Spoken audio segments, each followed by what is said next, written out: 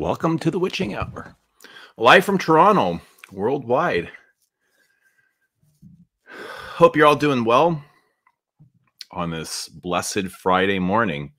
If you're here, you're winning, which means we're all winning. Welcome to the live stream. Welcome to this morning's live stream, the Witching Hour live stream. I see 8. I see 8 of you here. Welcome 8. How's everybody doing? It's good to see you. Now I see 3. We lost 5. Wow, it was fast, like a lightning bolt, like a bolt of lightning out of nowhere. Let's have some fun. Let's have some fun. Today, it is on... Where'd you go? Where did you go? On the month of Frederic Malle, we'll be looking at Tes Bras, which means a hug, a warm embrace. I think that's what it means. A warm hug or a warm embrace. So who knows this perfume? How many of you have tried this perfume, Tes Bras? It's not one of the more popular ones from Frederic Malle.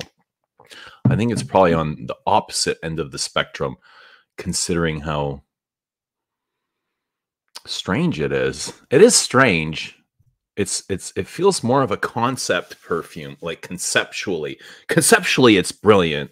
I have to say, conceptually, it's friggin' brilliant. I did a meditation today in Tes Bras, and I really do truly believe that perfume does play with our subconscious, and our subconscious does play with our dreams and meditations. And I did a meditation today, a 20-minute meditation. I did lots of meditations today, but one specific, a 20-minute meditation under a tree with Tes Bras, and it was mind-blowing, absolutely mind-blowing.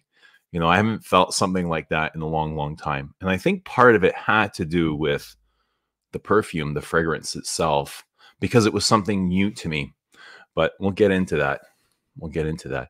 But yeah, I've always thought, like Rich and I are always talking about dreams and subconscious and stuff like that. And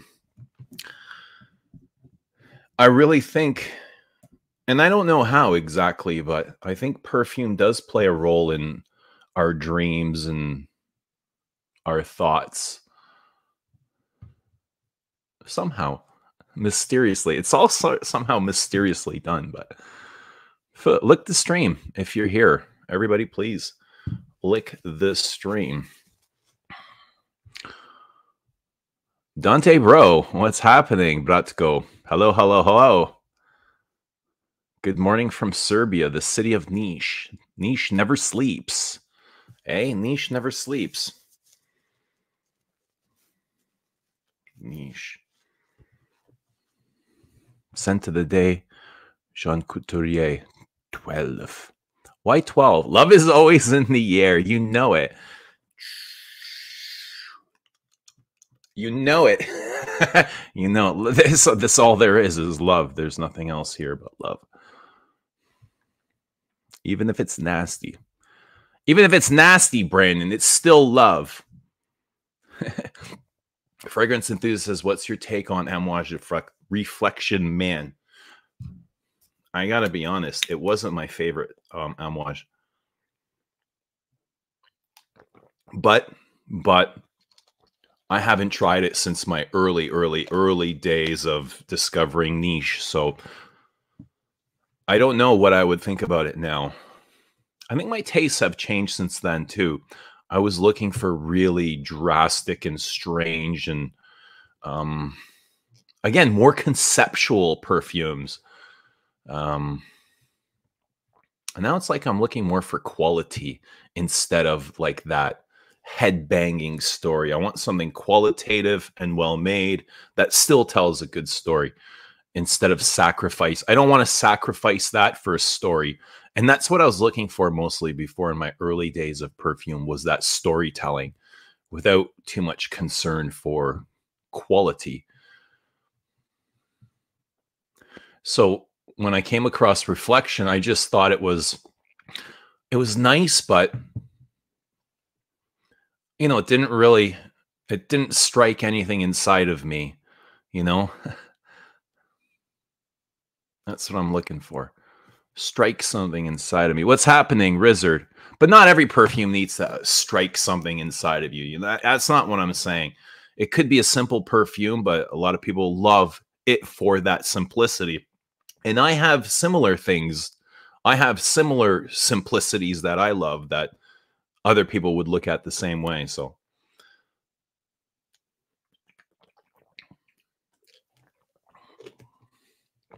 Pradeep, what's happening? Thus spoke Zarathustra. Pradeep, do you want to come on? I'd love for you to come on. And we can talk about whatever the hell you want to call this, Tes Bras. Like, this is some sort of wizard. Like, this is wizardry, man. This is magical shit. This is witchcraft perfume, eh? This is so bonkers. Conceptually, I've never really come across anything like this. There's nothing out there like this. It's really, really unique. Like, strangely unique. Like, like as unique as David Bowie's music is, like when he came out and it was just different from everything. If David Bowie was a perfumer and he made perfumes, I think that this is something he would create. You know, this is that sort of, I got that Space Oddity vibe from this all day. Just kind of like outer space, meteors, galaxies, cosmic waves, all, you know, anything in outer space. That's kind of the vibe that I was getting from this. It's so cold, eh? It's stone cold. The opening is ice cold. I've never come across a colder fragrance in my life. Ever. This is so metallic and sharp and piercing until it's not. Then it, you know, that Cashmeran comes out and really starts to warm it up. But it's so fucking cold, this perfume. It's cold-hearted. This is a cold-hearted bitch. Oh yeah, cold-hearted bitch. And she's pointing the mirror. She's picked up the mirror and she's pointing it right at you, eh? Whatever you say is coming right back at you with this perfume. It's a mirror reflection.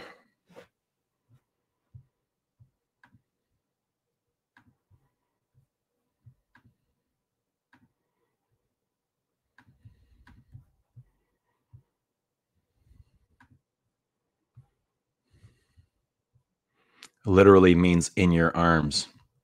Hello, Oris. Hello, everybody. Patty, good morning. Dushan, fragrance enthusiast. Let us know what you guys are wearing. Lick the cream off the top. Just a little bit of cream. Never hurt anybody.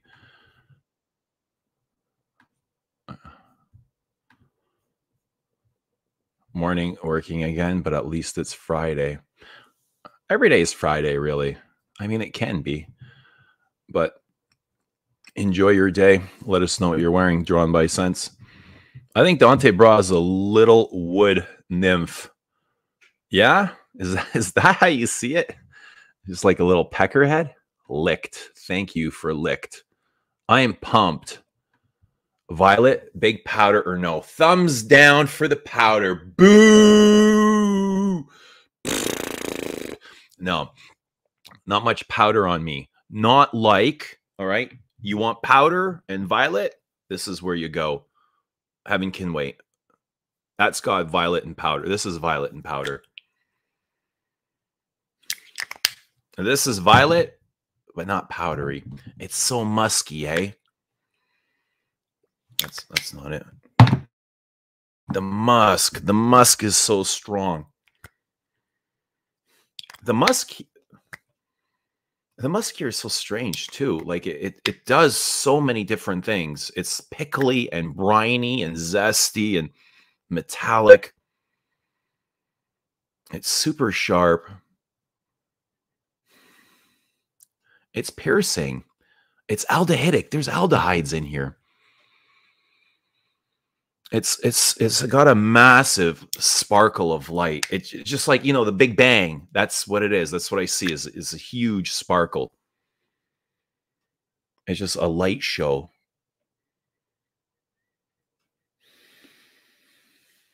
It's like galaxies colliding. I love that 12. Smells so clean yet complex. Scent of the Day, Gentleman's Cologne by Castle Forbes. I like Reflection over Juby. Whoa, really? That's interesting. What do all the witches say about that? Reflection over Juby.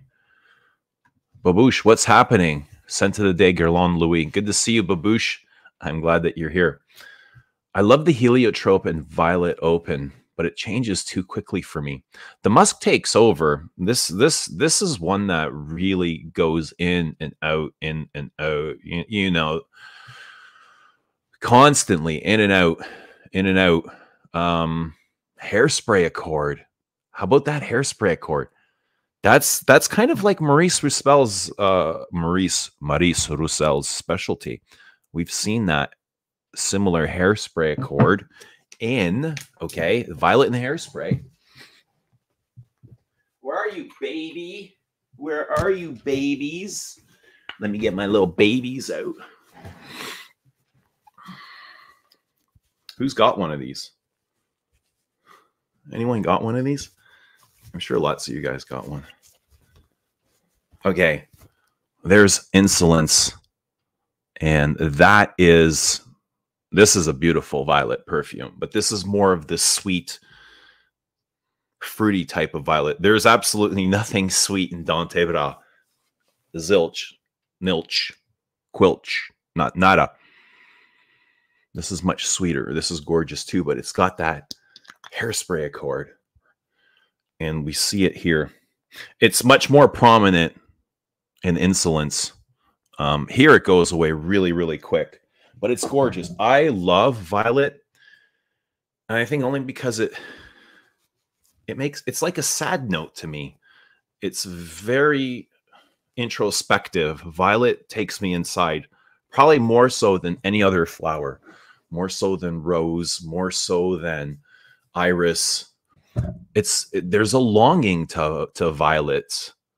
You know, they're really deep and they've got a long pitch to them, and you can follow that trail, and violets just take me inside.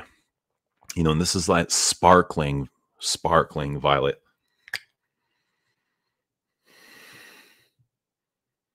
And it's green in the most oddest way without being green.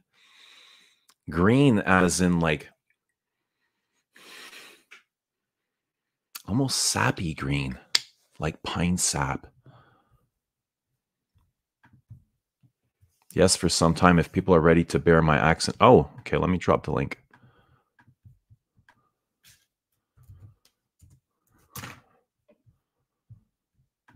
Babalush, the Mole Man. Nick Walker, good to see ya. How's it going? Let us know what you're wearing. Listen carefully. Eugene will teach like the strain for Rich Mitch. Thoughts on Philosopos from Detique. It only lasts 20 minutes on my skin. False. False, false, false. We don't spread rumors here, Nick Walker. Lasts all day. I don't know. I get all day performance from it, but you might be getting anosmic to it. There might be some sort of musks in there that are just repetitively knocking your nose into oblivion. That happens. You know, if that happens, change the temperature of your room. Go outside for a minute, and then come back in, and you'll see. If you go from a warm inside conditioned house to a cold outside, you will definitely be able to tell whether your perfume's still there. I get Sel Gris from the Musk. The Musk I get so many things. I get salt. I get salty skin, like salty lover's skin. I get brine. I get something fermenting. It's pickly. It's crazy. It's metallic and stardusty. It's so stardusty. It's so outer spacey.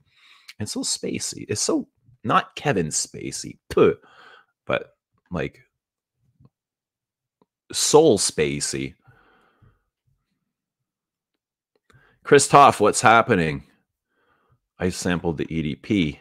Bobby is a soft soul. That's why he prefers reflection. Possibly. Aha, we have a Hellcat in the house in the form of one and only Pradeep. Everybody say hello. What's happening, Pradeep? Hi, hello, Adrian. Hello, everyone. Really glad to be here. Yeah. I'm so happy to have you here, man. Good to have you here. Yeah, I've been lurking for the longest time since your day in the life of Gerland, those kinds of videos and so on. Yeah. Yeah, How long ago? How long ago was that? Maybe 6 years or so ago, I think. Yeah. The So good days. Those were yeah, good old days. Yeah. yeah. I I remember. think I watched your own Sweativer unboxing or something like that, and I think you spent like 10 minutes unboxing, and I thought, yeah, this guy is someone to watch. This guy's special, eh? Yeah. Good. How long have you been collecting for? Or Maybe about in the hobby, or however you want to. I don't know. Collecting might not be the word, but no, I've always had a fondness for like scents. My uncles, they used to work abroad in Malaysia, Singapore, and all that. So whenever they come, it's kind of an Indian thing even that they bring gifts when they come home. So usually perfumes, they are part of that. But when I got it was, I used to, of course, sneak some sprays when, the gifts they bring and so on. But really, I would say when I really came to France, in India, of course, you have other orders, your sandalwoods, your florals and all that. Of course, I was familiar with those. But really the kind of perfumes that we know now and what we talk about here, the videos and so on, that's more so really when I came to France, because economically that's a big constraint, right? So you can't imagine buying, going out and buying a Dior or Chanel in India. It's like a month's salary for people over there. So yeah. so yeah, I would say really it kickstarted when I came to France, basically. Yeah. All right. And how did your taste develop over time? Where did it start, and how did you get to where you are right now in this place? Like, how did you end up ultimately in this live stream today? Like, what kind of set you down that road? Where did this start for you? So first, I think, Like, hmm, yeah, sorry. So first, yeah, I think I was again trying to do what my family usually does. So I was looking for gifts for my people, like for my mother, my father, and so on. When I was going back after, from France to India, so I was looking again for something to buy them. I used to go and browse, perfumes and all that. Of course, I started with some designers, Mont Blanc, Armani, Acqua di Gion, and all that stuff. okay. Um, so How long? after that, How long were you into designers for? maybe a couple of years, I would say. Of course, I genuinely like them, so I wouldn't lie. So I genuinely like those scents, of course, when I started. And how did you get interested in like more interesting perfumes? How did that come up for you? Like, what did you first notice, and what drove you to seek out, like, continue into this hobby and seek out like more interesting niche perfumes? So I think I just felt, started to get some sense of emptiness, I would say. I mean, they weren't engaging as much, with time. I used to wear, Bleu de Chanel, Acqua di Giu, Perfume, and all those scents, right? So after some time, there was some sort of disconnect, I would say. It felt more like, like functional, and nothing I can be engaged with throughout the day. And that's when I started to go look at, your État Libre d'Orange and Serge Louton and Tom Ford Private Blend, which was like really at the like it was really hyped at the time when I was looking into perfumes. So I tried your tobacco wood, your wood even. I had smelled wood in India, but nothing like this, where it's more modern and kind of that 30s.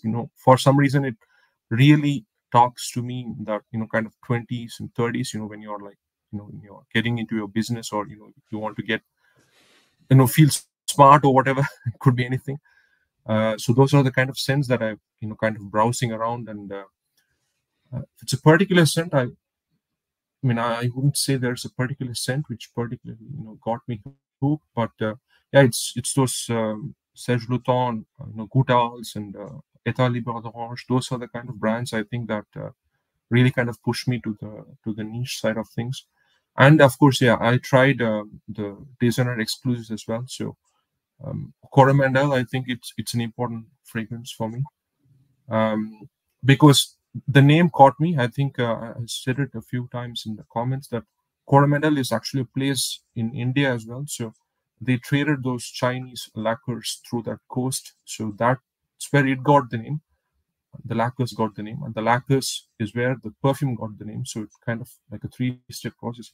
So the Coromandel, the name caught to me, and I went and smelled the perfume and so on. So yeah, there are multiple houses and brands like this that yeah, really kind of pushed me, and I would say this rabbit hole.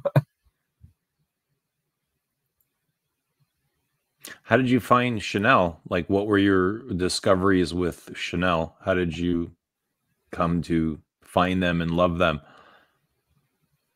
Chanel, I think the first one, yeah, it was Blue de Chanel. So yeah, that's the first one I bought really in the beginning. So that's the one I was wearing.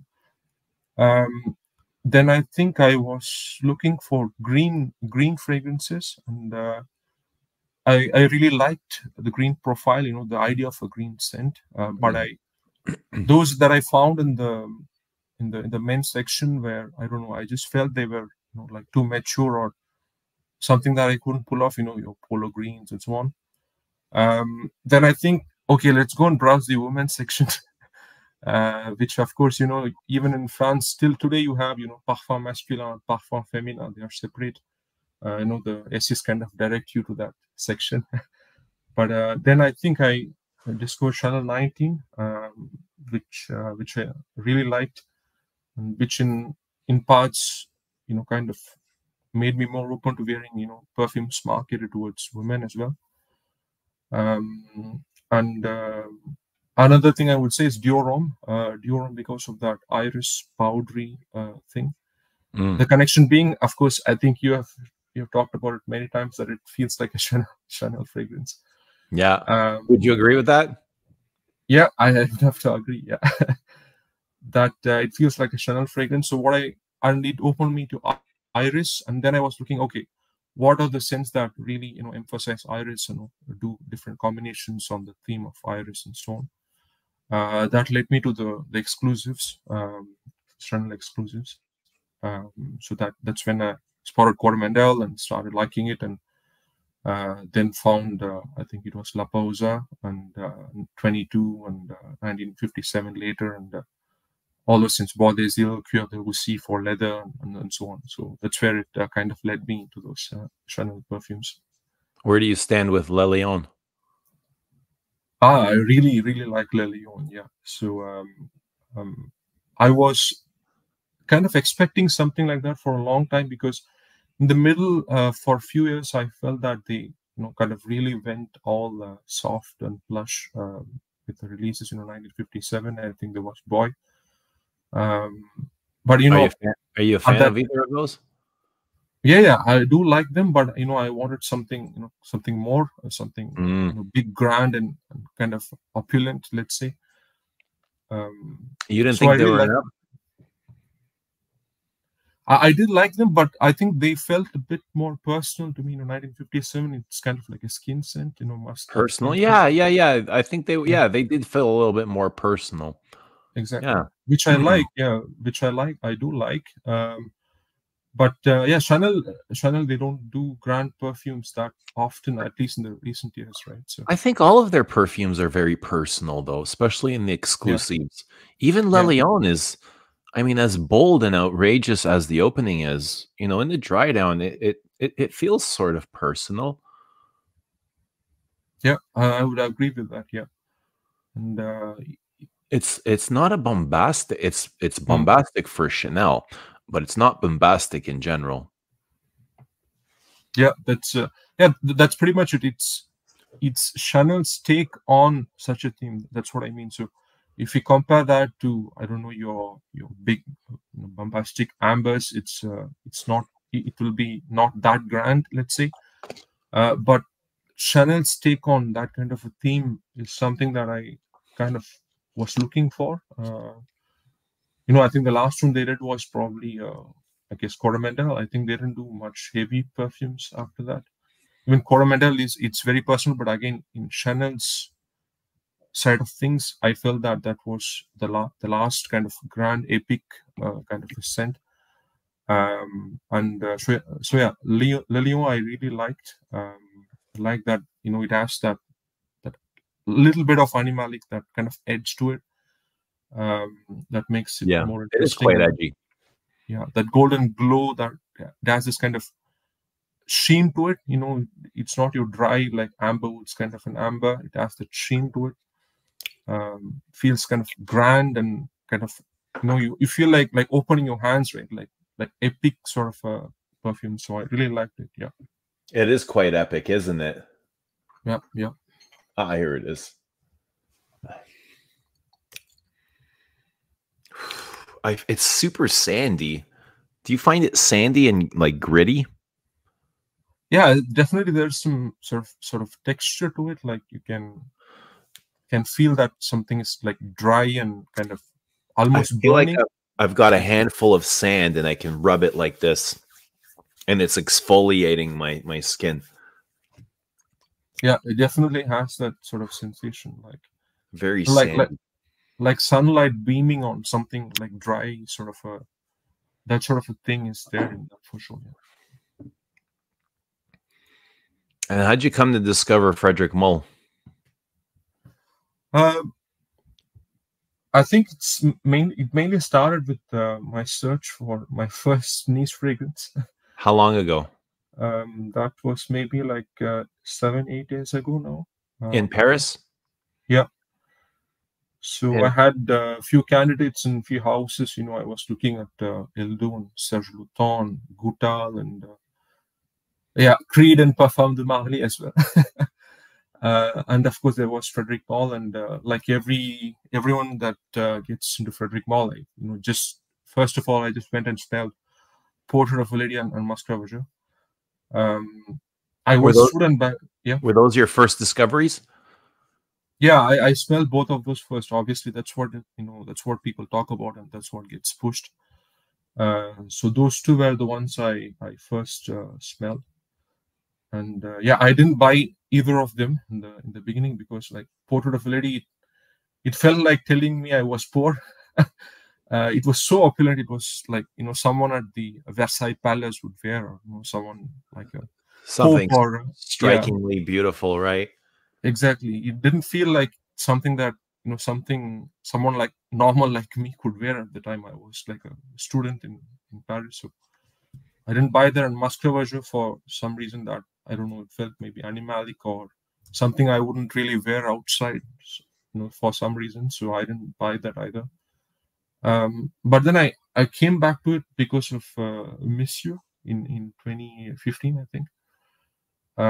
And that's when it really caught me. So Monsieur, even though it's bold and it's butch and it's strong, there is some, I wouldn't say mass appeal, but there is this kind of aspirational quality to it, like a mature man, kind of a boss man, kind of a vibe to it. In Monsieur? Um, yeah. Yeah. So that when you're first getting into niche, that the Frederic, I would say it's more of one of the more like palatable Frederic Malls, I would say. If you're Really? if you're no, if you're Monsieur? young and no, if you're young and if you're looking for something big and bold and Yeah. little more appealing, that's kind of what is appealing, right? So for a guy, I mean, so um, that's what I think really kind of turned me in. So then I started going back through the other perfumes in the catalog. Then step by step, I got liking, one by one. I think I then liked En Passant. Then I You did liked. or didn't? I did, yeah. Okay. I found that and I like that one. Then I think it was Dries Van Noten. I like that one. Yeah. So one by one, it kind of let me in, and then there was no feminine labels in Frederic Malle, right? So that also made me more comfortable to go discover Le Méditerranée or Eau de Magnolia and those kind of perfumes as well, which some would say it's more feminine side, but that also kind of helped me kind of break the barrier with no labels or no particular marketing per se. So that's why I kind of started going one by one, and that's how I kind of accumulated more perfumes from Frederic Malle. Yeah. Yeah. How many do you own from Frederic Malle? Are you like me, like you have to have all of them, or you just buy the ones that you love to wear? I actually do have everything. Why is that? Is it like a respect for Frederic Malle, or is it because you love them? Why do you feel it? Why do you have all of them? Um, I would say it's for a multitude of reasons. First, obviously, I think I like him. I mean, not more than the brand, I would say. So I like Frederick. I respect him. So that is there.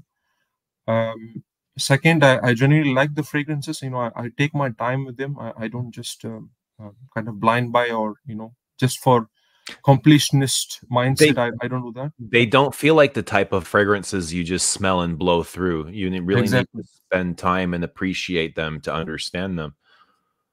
Exactly. So I usually spend, somewhere like at least 2 months with each of those scents before kind of assuring that, dropping this kind of money is worth it, or, I would rather spend it on something else.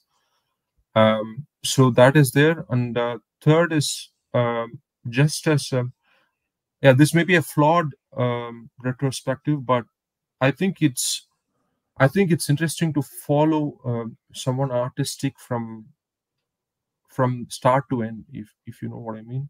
Yeah, for So sure. yeah, It's so like following your favorite music band. exactly. So you may not like a couple of their songs, couple of their albums.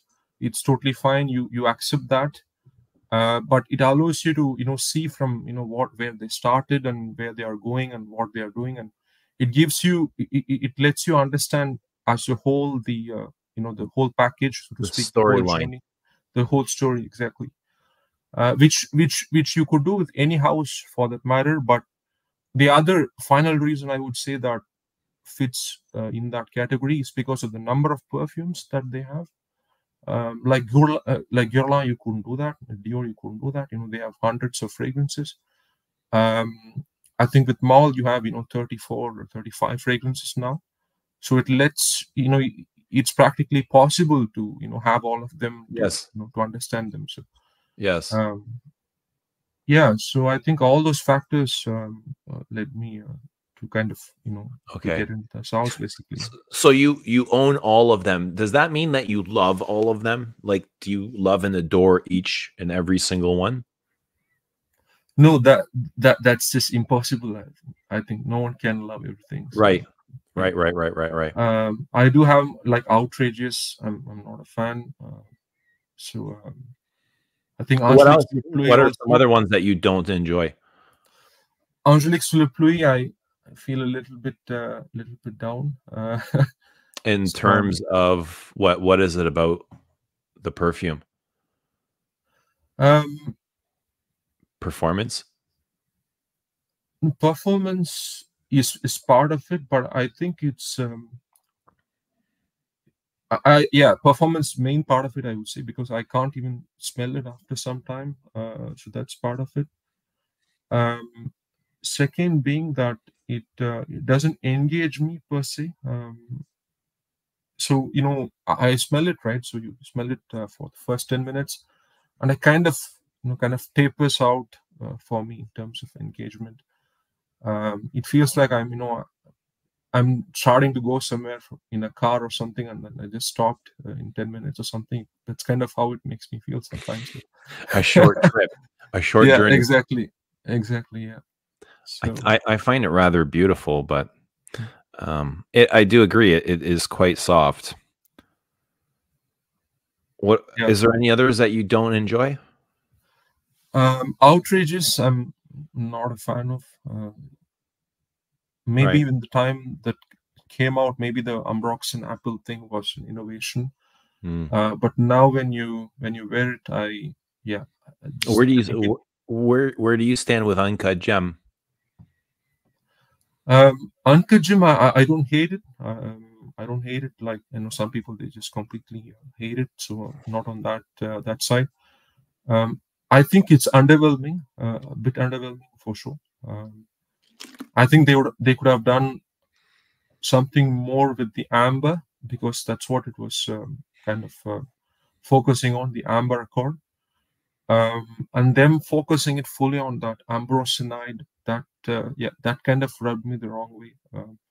They could have tried an ambergris or maybe just went with the traditional amber or I think even with the ambrosinide, I think the proportions could have been even with whatever they have as of now in that perfume. I think just maybe changing up those proportions would have made it better. I think even with the ambrosinide, of course, if you don't like synthetics at all, then you're not going to like it. That's for sure. But I'm a little bit more open to like synthetic, like molecular kind of sense. Even Dante Bra, I think, kind of fits into that category. So yeah, I don't hate it. So I'm a bit underwhelmed, especially when you compare it to Synthetic Jungle and Heaven Can Wait and Music for a While. More of his new releases. I think it kind of steps back a bit in terms of appealing to me. I'm a big fan of the past, 5, 6 releases. How do you feel about them? You feel you feel like Frederick's on a good plane right now? Yeah, I'm also. I mean, I've been a fan as well of the latest releases. I mean, Heaven Can Wait. I really liked, and I totally get that people say it's maybe the Carnation clothing is an old kind of a scent profile, and maybe it doesn't last and so on. I totally get that. But I feel that again, Heaven Can Wait. For instance, I think it feels like him kind of going back, like to his your bigger art days and your en passant days and your Angelique sous la pluie days and so on. Bro, I think he crushed it with Heaven Can Wait. Like crushed Yeah, it. yeah, I think it's really beautiful composition. In fact, I think it's a new from Jean-Claude Elena's side as well. I mean, it's a new area Crushed for him. it. He crushed it. He keeps Absolutely pushing. gorgeous. Exactly, he keeps pushing. He hasn't done a perfume like this before, and into his 70s, attempting like something like this and taking a risk like this, which won't sell much, I'm sure. And I think that's a bold move, and that's why I don't understand when some people say Frederic Malle is going to more designer side, more mass appealing side. That No, I that's really don't understand. no, I don't believe that for a moment. Not after, no. I think it's absolutely gorgeous. Are you excited for Acne? Acne, what is Acne Studios? Acne Studios, I think it's called. Yeah. You excited for that? I am curious. Yeah, maybe not as that excited now because we don't have, I think, more information about it. We don't know who's the perfumer mostly. Um, Do we know who the perfumer is? at least I don't know who the perfumer is. I don't know either. Yeah, it looks like a soft kind of rosy floral perfume, like more like I think I saw lipstick rose, Rose and Violet as well. Rose, Violet, Sandalwood. Musk. aldehydes. Yeah, it looks more like that lipstick rose Oh, kind of all right. profile. Yeah. Yeah. Joey, I don't know. Joey's asking, I want to ask, have you seen the videos of Toronto accents? I don't know what that is, Joey. Can you explain a little bit more? But all right. So tell us, I asked like which ones you don't enjoy. Now tell us what are some of your favorites? What are some of the Frederic Malles you wear the most of? Tes Bras is one of my most worn, in fact, I would say. Yeah. So that's there. Noir Épice, I really like. It's one of my favorites. Even Carnal Flower I do wear. French Lover I do enjoy. Carnal Flower, yeah, I enjoy all of those. And what else? Even en passant, I really like L'Eau d'Hiver. I adore L'Eau d'Hiver from Jean-Claude Elena as well. So yeah, those are some of my favorites, and some I do like, but I don't wear often because I just feel that they are just so grand and so dressy and like which really screaming. Iris Poudre. Yeah, like Iris Poudre, I really like it, but I don't wear it that often. I feel the same way. It's very dressy. Yeah. It's very dressy. It's very formal. Exactly. Yeah. Very formal. It really feels like a. It's a big personality. Yeah. Big personality. Christoph is asking what you think of Frederic Malle modernizing the Estée Lauder classics. I think it's more Estée Lauder's attempt at maybe appealing to a new audience. Plus, I think it's also Frederic Malle's interest, because I think I saw an interview where he said, as soon as he sold the brand, I think that was the first question he asked, whether he can modernize those scents. He was really interested in the like Private Collection. I think is one of his favorite perfumes ever. Things like that. Yeah, I think it's an interesting idea. I think I will reserve maybe my judgments until I smell the actual scents. And I have not been a fan of Estée Lauder as well. I don't know if that counts. Maybe I just managed to smell the classic. I mean, the recent formulation. So maybe that also plays into that. But from what I've smelled, I have not been the greatest fan of the Estée Lauder perfumes, the recent formulations at least. Yeah, are they too classic for you? Yeah, they're too classic. Sometimes they even come across like a bit cheap for the recent formulations. Sometimes it's just too heady and too vintagey, like like Grand Dame kind of perfumes is how I feel. Yeah, very green and aldehydic. I know what you mean. Yeah, so yeah, I would check them out because it's they are consulting Frederic and so on. But yeah, I would have to smell them to give a more, I guess, clear judgment. All right, let's get into Tes Bras a little bit. You seem to be really ecstatic about it in yesterday's chat. I think you said it was one of your favorite Frederic Malles, right? Yeah, it's definitely one of my favorites for sure. What do you love about it? I like how abstract it is. Like, I think you were kind of in a good way struggling to give a description to it, right? I like that. Yeah, I like that ambiguity. Right? It's not saying straight to your face, right? It's not defining. It's very conceptual. Yeah, it's not underlining every emotions and saying, yeah, this is how you should feel. This is the note. Yeah, this is what you get out of it. It's not saying anything like that. So I like that ambiguous nature that it has, plus the even the range of emotions that it has. Like they say that it's an embrace, but sometimes it smells like a baby. There's this sort of innocence to it. Sometimes it smells a bit sexual, like a lover, like you're hugging your lover, something like that. Like skin. Exactly, like a creamy lotion, like salty, something like.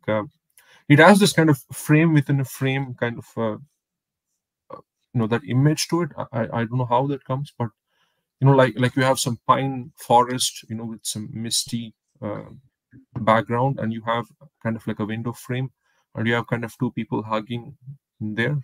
That's kind of the picture I'm getting every time I wear it. So that range is, I find, quite intriguing. That kind of, it could be a baby, it could be a lover, it could be a mother, it could be a teacher, and it has that kind of something spilling out from your when you're hugging someone, like that warmth, when the skin of both people like sort of come together. It starts out cold, right? In the opening, you have your Super violets. cold. You have your violets, your iris, not iris, sorry, ambered clove kind of a vibe. It starts cold, a bit cold. Aldehydes. There's got to be Aldehydes as well. Exactly, yeah. Maybe some ambered also, I think. It starts out cold when almost like, it reminded me of something. You start early in the morning, you drive somewhere, you meet someone living in the top of a hill where it's very cold, and you are in your empty stomach, your senses are very heightened. You go meet them and you give them a hug, and that kind of cold slightly comes to a clash, with that skin and that salty skin, and then it starts to warm up step by step. Cashmeran. Cashmeran comes in, and then you have your sandalwood, and then you have your heliotrope, that kind of fluffy, cloudy, billowy quality that starts to come in, and then it becomes more and more warm, right? So yeah, and the colors also, initially it's this gray kind of dark kind of violety kind of a hue in the beginning, and then it starts. Yeah. Do you get hairspray? Yeah, that's what I get, that kind of spillage, kind of something like spilling out of a body, kind of, like pressurized kind of a push kind of a image, for sure. Yeah, something that is pressurized and coming out.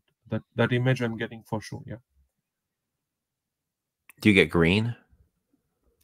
In the dry down, yes. Later in the dry down, there is something a bit green in there, like maybe from some of the facets of the heliotrope, maybe. But in the beginning, it's this kind of gray, kind of misty, slightly violety, candied, clovey, that kind of dark image is what I'm kind of getting. It feels fermenting. Like in the opening, it has this fermenting accord to me. Yeah, it has this kind of There's got to be rose in here as well, like a fermenting rose. Rose and violets. There's something super sparkling in here. Very sharp. Do you get that sort of old bubble gum kind of vibe, like a vintage bubble gum? Not your sweet bubble gum, but that vintage kind of rice flour bubble gum, that chalky, slightly chalky one.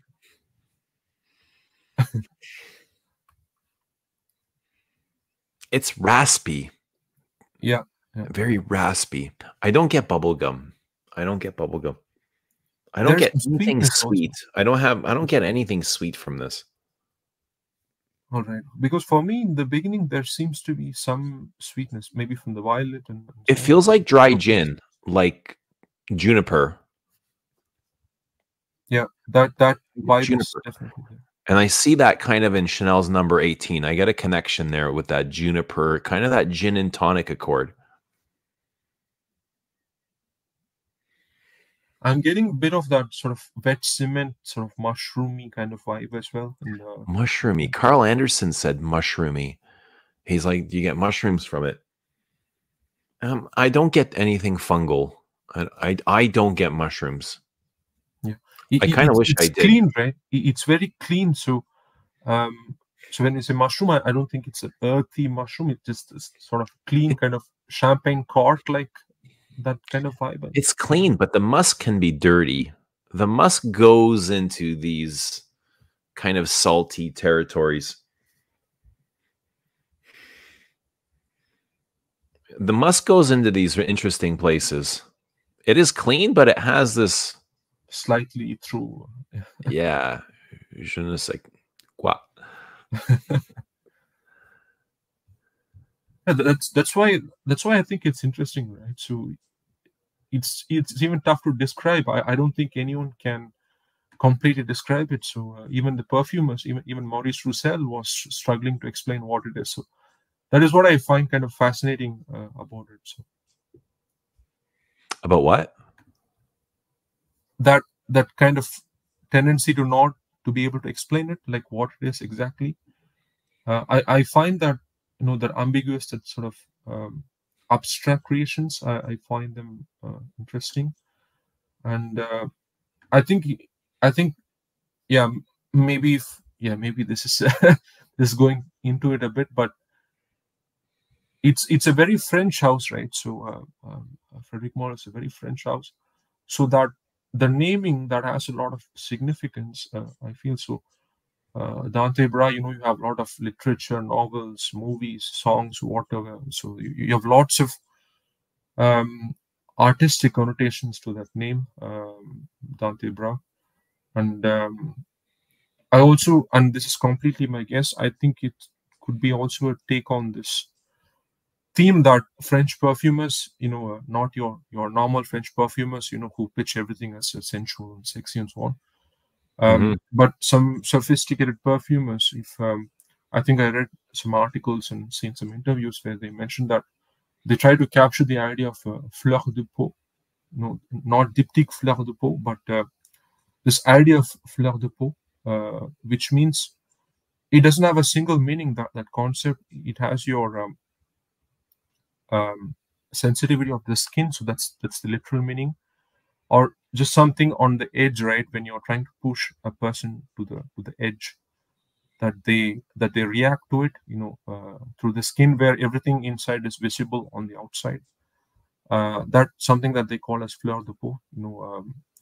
What that flowers are showing outside kind of thing. Yeah, it's a very French expression. So yeah, it's maybe difficult to translate it completely, but I feel that it's a take on that theme as well. So it brings together that kind of skin colliding kind of an idea, um, and a person's kind of, like you said, like a mirror, showing what's inside on the outside kind of a thing. So that idea also is something that I find interesting. So um, they haven't come out and said it. So when perfumers do this sort of musky amber perfumes, that soapy, um, laundry kind of a clean perfumes with a bit of that kind of sweaty clean skin vibe. This uh, has that yeah, exactly. laundered detergent sort of musk. So those kind of times, I mean, those kind of occasions, I've seen them describing it as like fleur de peau, that it's an expression of fleur de peau. So I think that this one is kind of a take on that expression from Frederic Malle as well, in a way. So yeah, that's why I find it interesting. And Cashmeran as well. Yeah, I know it's a synthetic, so there's an aversion towards synthetics, but the way that it's worked in here is also something that I find really interesting, because Cashmeran, I think I've experienced more so in incense perfumes. Like if you've smelled Cardinal from Healy, or Rêve d'Océan, those are some incense perfumes. Rêve d'Océan from Orisa Legrand.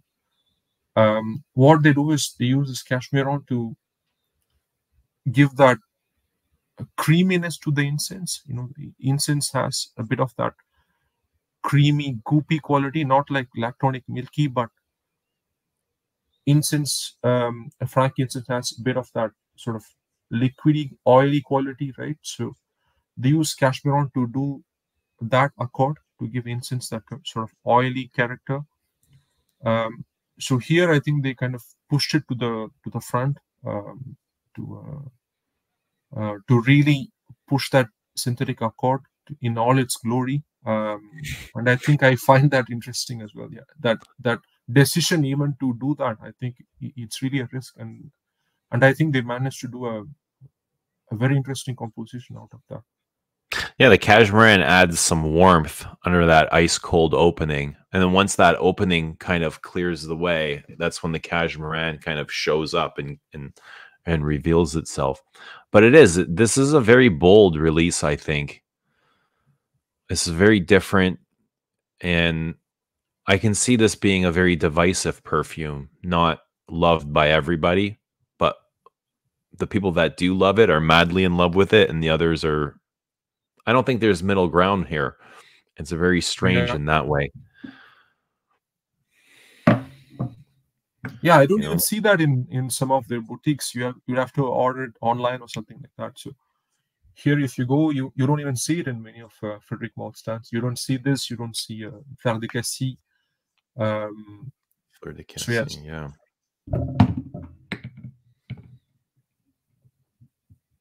I think, Leonardo. conceptually, I think this is brilliant. I really, really, really enjoy it for wearing for that purpose conceptually. But like personally, this isn't something that I feel would call me very often, and it doesn't. It Mm. hasn't. For me, it's way too cold for me.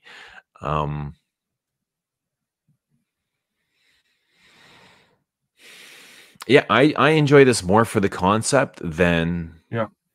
because I love wearing it than actually love wearing it. Yeah. Um, yeah, what? I love the warmth of Heaven Can Wait. I love the use of violet there. I love the powderiness.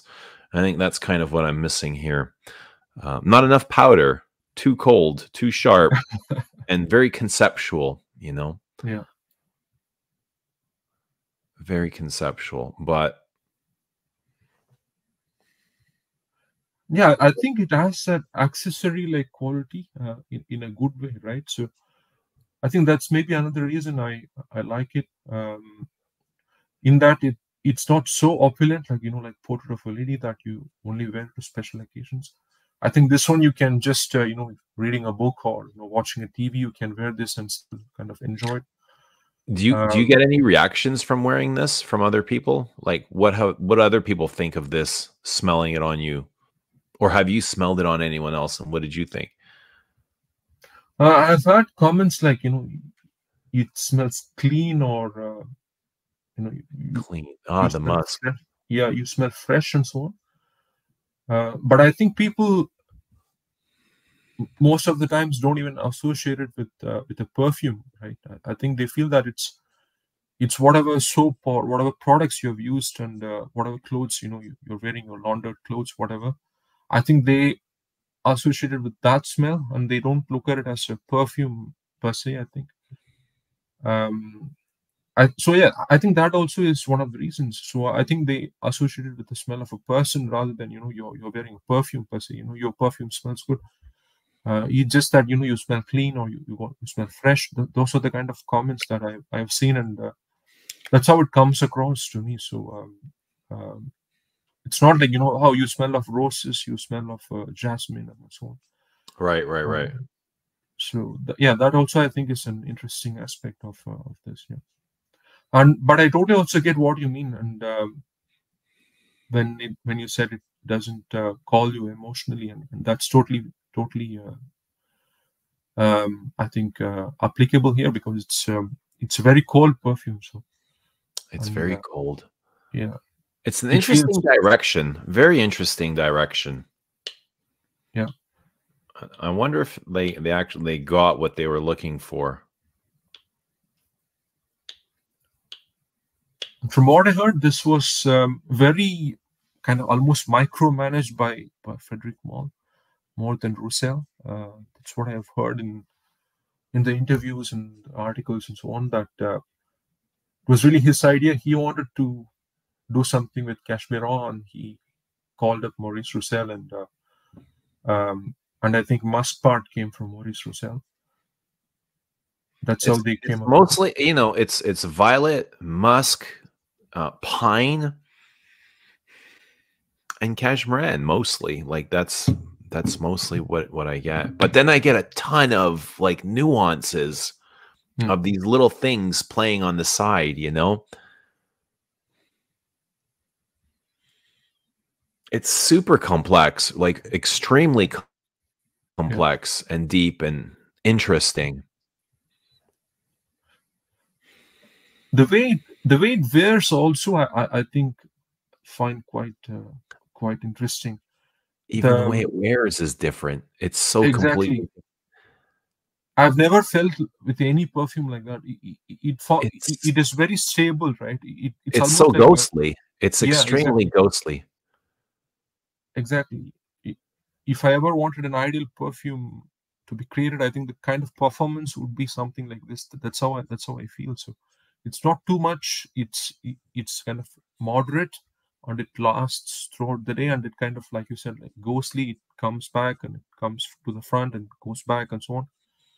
And that also, I think, is sort of the ideal wearing experience, irrespective of the smell. I mean that if something wears like this, I think that for me is the sweet spot. I would say that the kind of wearing the perfume gives, that I think it's the way it performs, the way it projects, and the way it you perceive it. I think it's yeah, it's one of the best in that class from what I've smelled, I think, irrespective of the smell even. So You like the way this performs?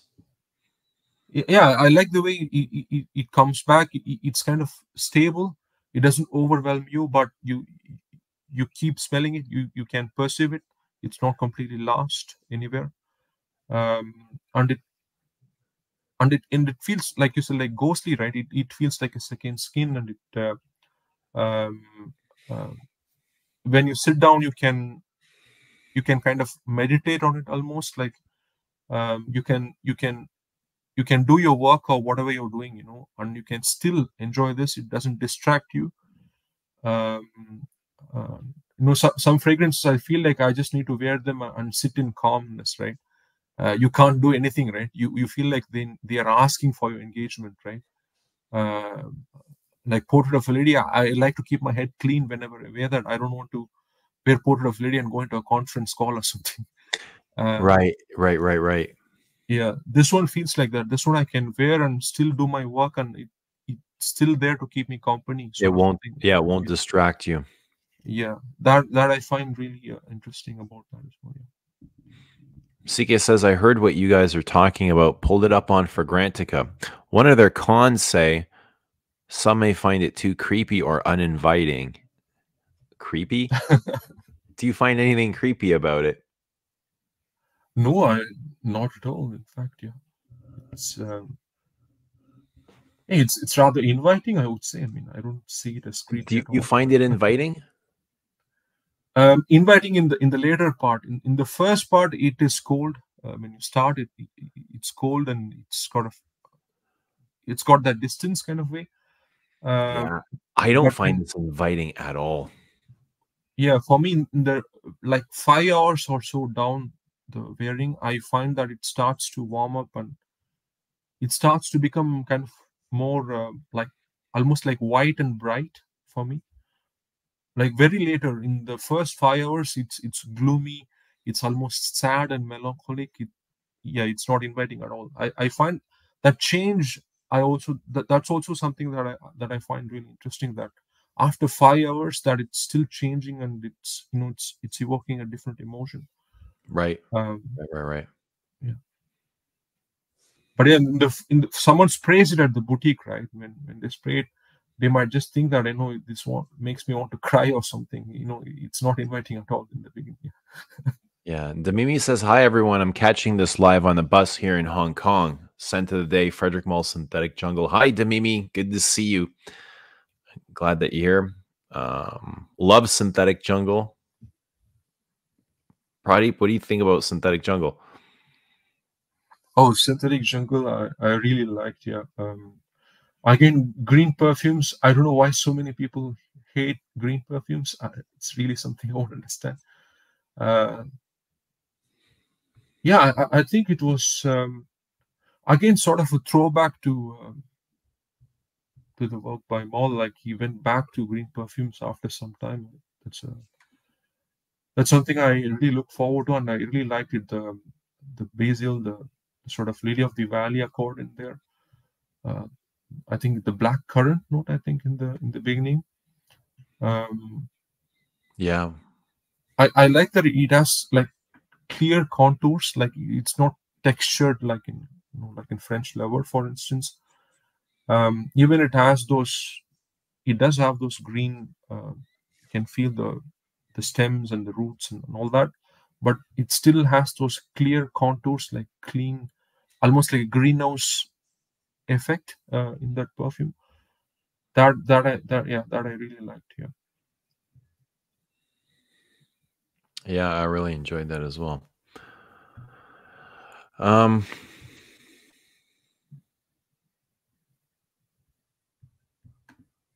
Bobby says, is it a good date scent for a Paris evening? You said it's good for hugging. I mean, if you enjoy it, Bobby, it can be anything you want it to be. That's all that's important.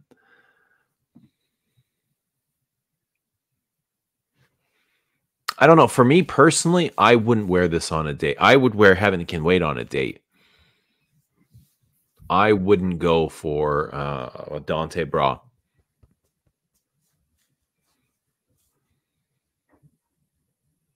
It's a sad hug. Or says it feels like, does that mean it feels like a sad hug?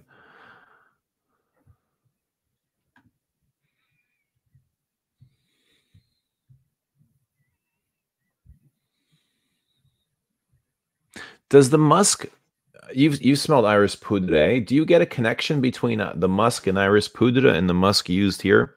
Like it has that kind of dirtiness to it? Yeah, I think so. Yeah, I think that aldehydic musky accord.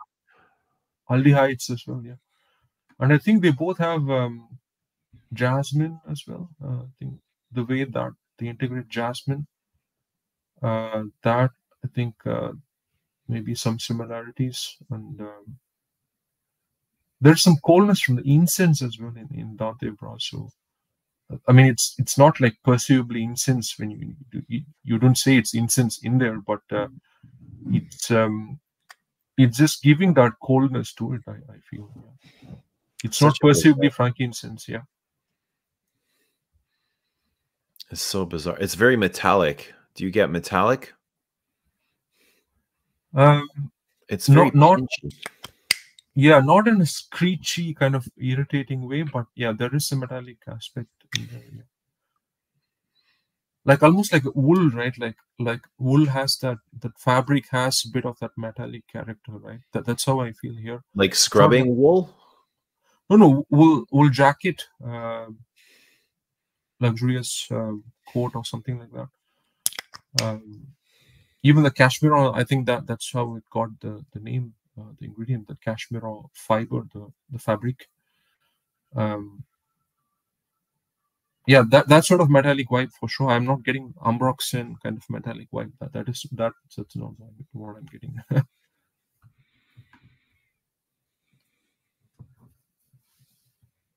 Yeah, I mean, I wouldn't be my first choice, but I don't think it's a bad fragrance for a date or anything.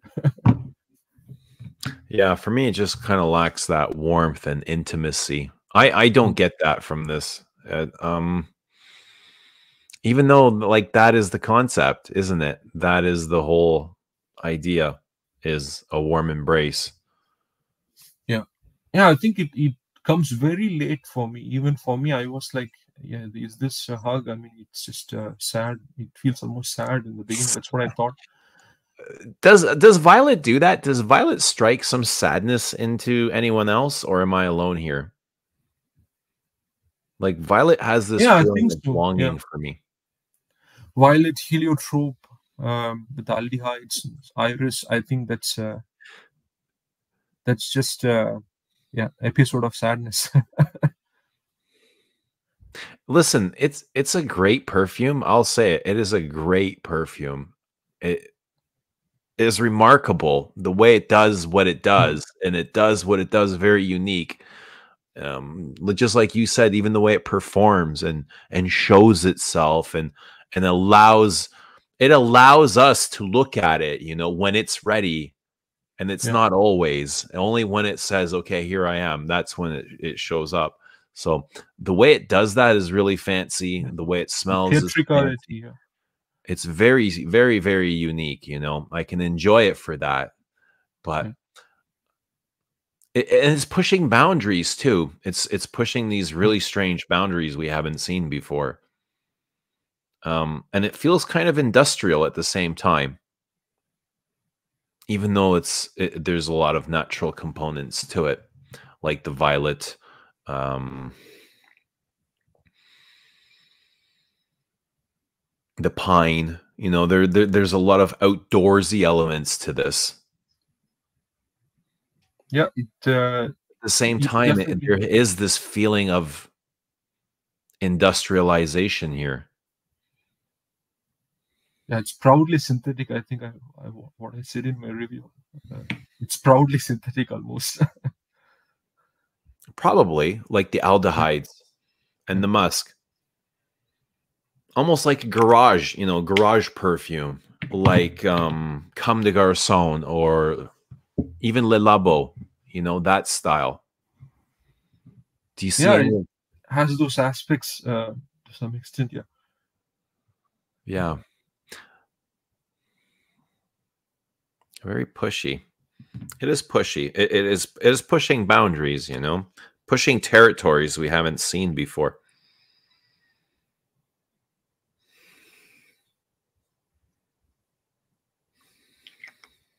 I don't think too many brands will go there either.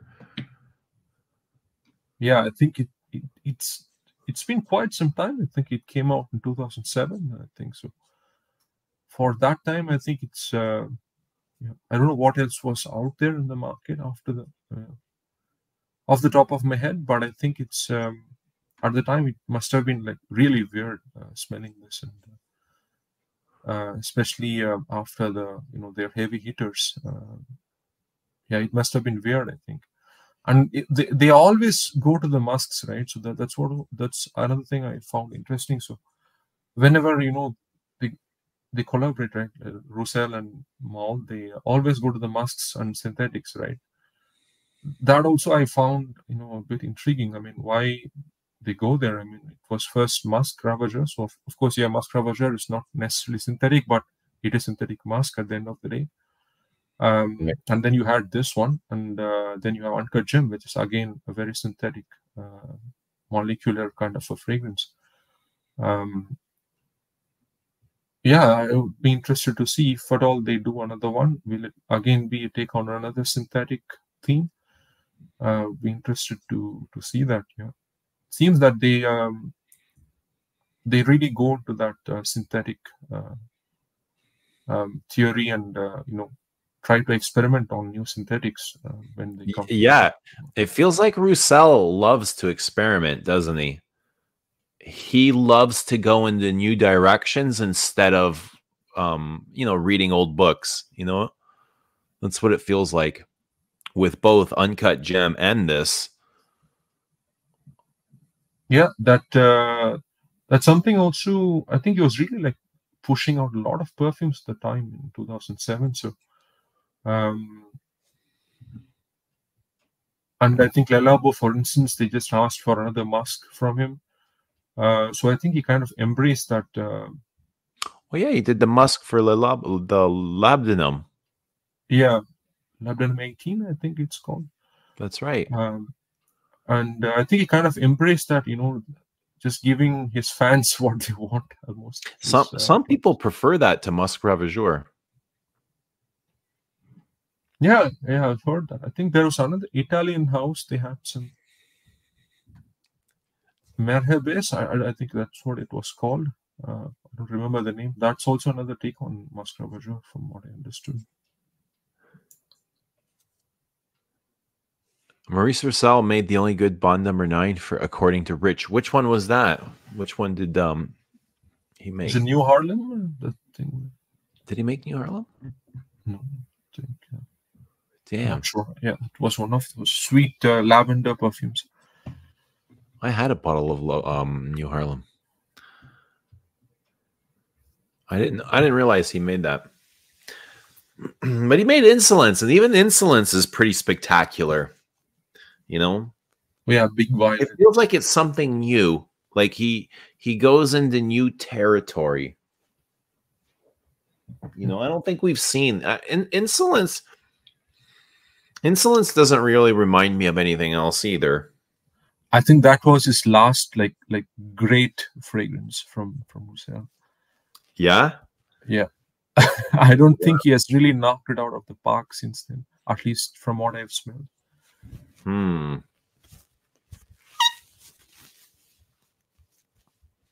That's interesting. I think he made for another brand. I think what? No.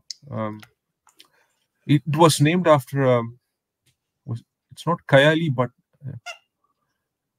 One there of was this hexagonal capped bottles. I don't remember. Kajal, I think is the name of the brand. Kajal? Kajal, I think. Yeah. I think they have stars for caps. Yeah.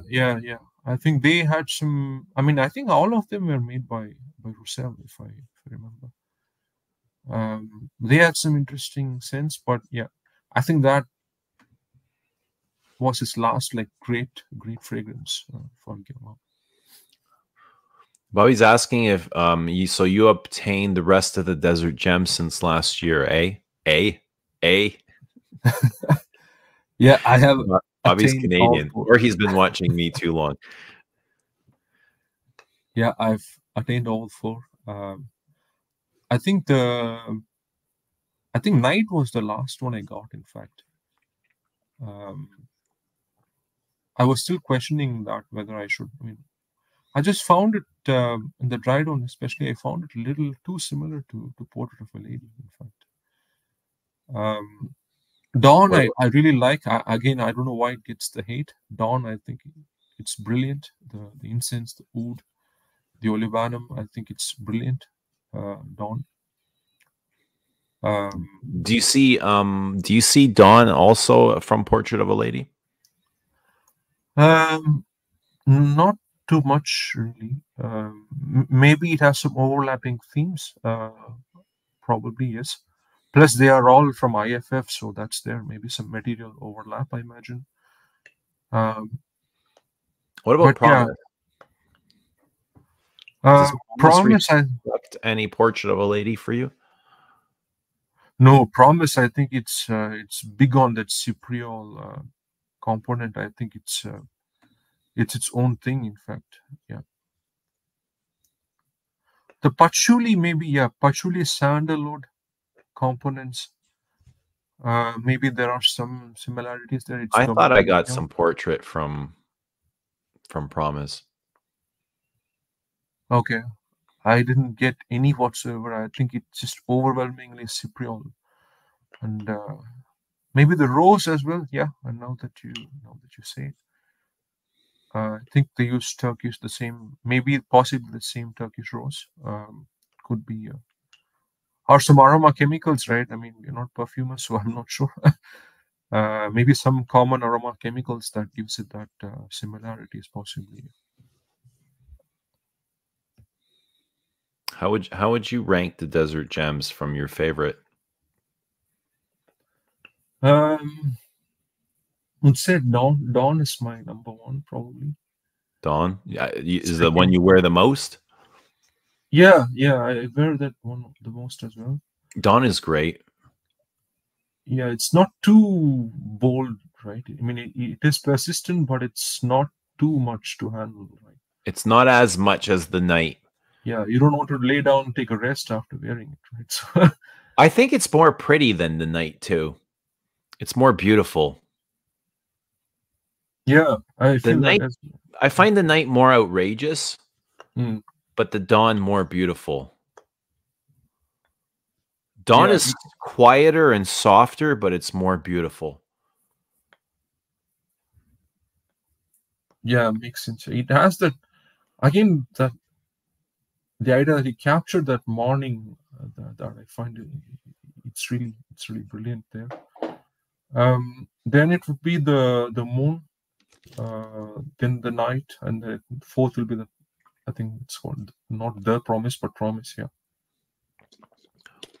So Dawn, the moon, the night, and Promise. Yeah.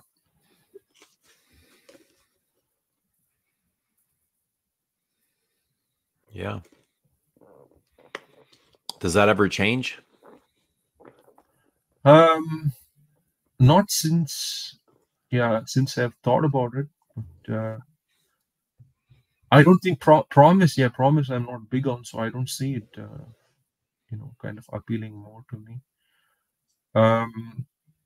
Night, yeah, night. That association with Portrait of a Lady. I've just worn Portrait of a Lady too much, so I'm unable to kind of disassociate it from the night. Yeah, between the night and the moon, maybe they could switch a bit, but yeah, mostly I think I don't see that changing much. They both do the same thing, but very differently. Rose, patchouli, oud, but very, very differently. They show up. Yeah. Carl says, I think in the Frederic Malle interview with the perfumers, Maurice Roucel introduced himself as just a guy after the rest of the legendary perfumers introduced themselves. So he was discredited. Did he feel less than compared to the other guys? Is that what you're saying?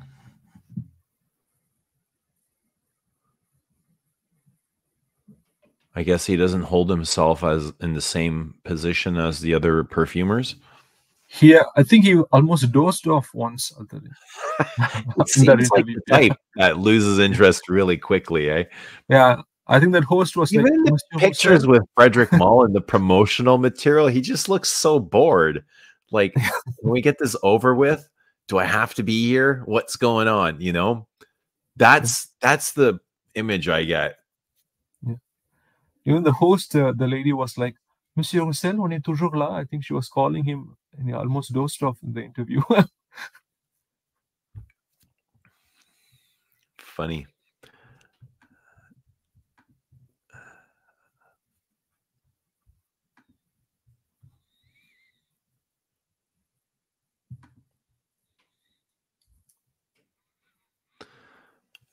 Yeah. So what should we wear tomorrow? What direction should we go now? Yeah, I think someone said Noir Peace, maybe. Noir Peace. I heard. Yeah, they were clamoring for Noir Peace yesterday. What does the chat say? What should we do tomorrow? What direction? Carl Flower. We've done Carl Flower already. Oh yeah, we've done Carl. We haven't done any of the ouds. And we haven't, maybe a floral or an oud. We can do another green perfume. Did you do Synthetic Jungle? Yeah, you want to do Synthetic Jungle tomorrow? Anybody? Why not? We got some saying the moon, a Spaced Out saying the moon, Rizzard saying geranium. Carnal Flower has that power. Carnal Flower has boner power for sure. If Carnal Flower don't give you a boner, bro, it's game over for you, okay? Just cut it off. Get rid of it. You don't need it. But Carnal Flower, it will wake it up from the dead.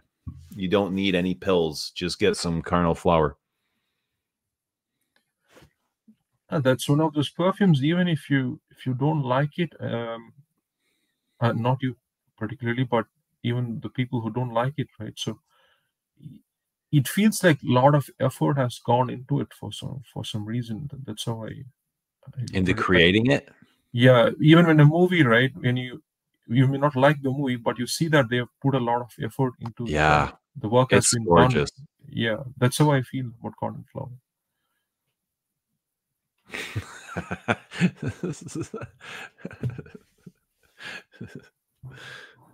Yeah, it's absolutely gorgeous.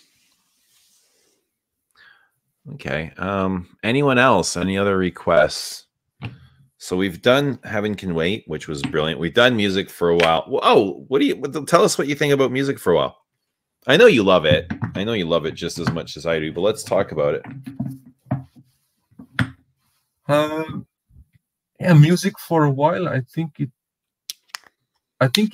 when you first, I think at least when I first smelled it, I felt like it was an accident, really. Like I was like, did someone put another unwanted note in here, like pineapple with the lavender? I mean, was it a mistake? That's how I felt initially.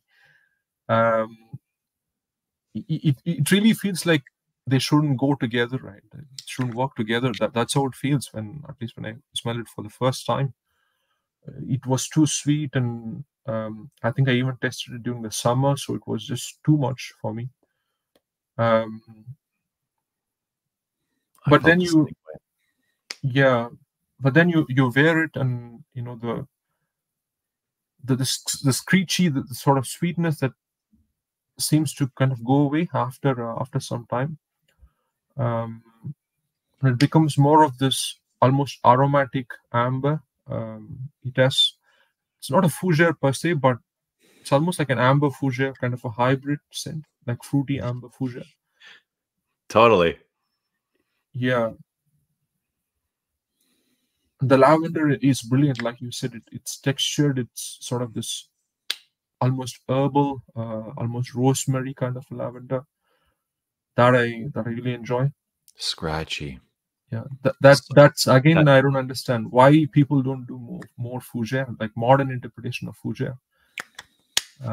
There are not many. I mean, I have been searching myself. I don't see many. I mean, maybe Boy and maybe the latest Fougere Royale, but not many Fougères out there. So, and yeah, I think the patchouli also, I think is really saving it from becoming completely a juvenile sweet bomb.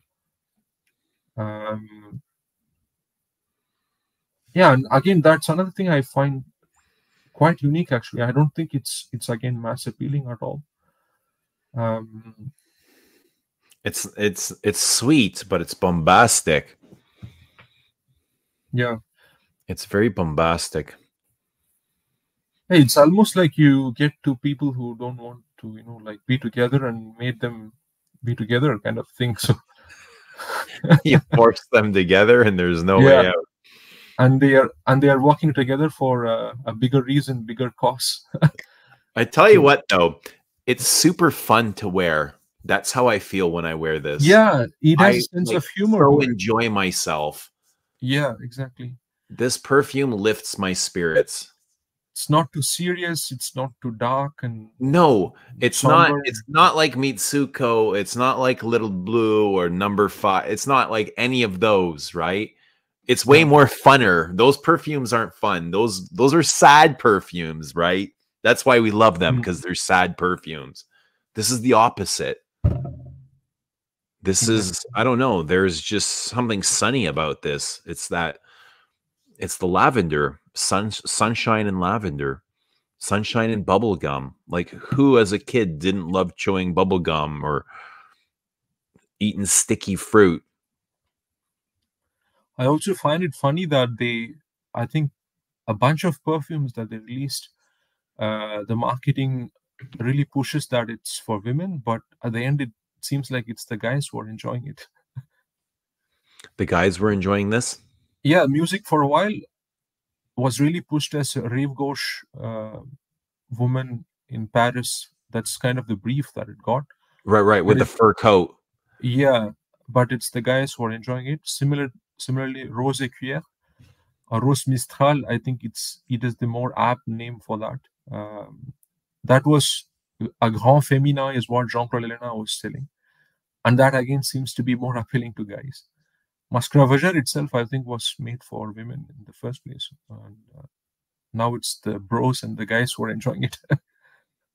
I love the tension in this perfume. The construction, the base, the foundation, the architecture. It's really, it's grand. It has a feeling of Coromandel to it. I get amber, yeah. That patchouli and amber, yeah.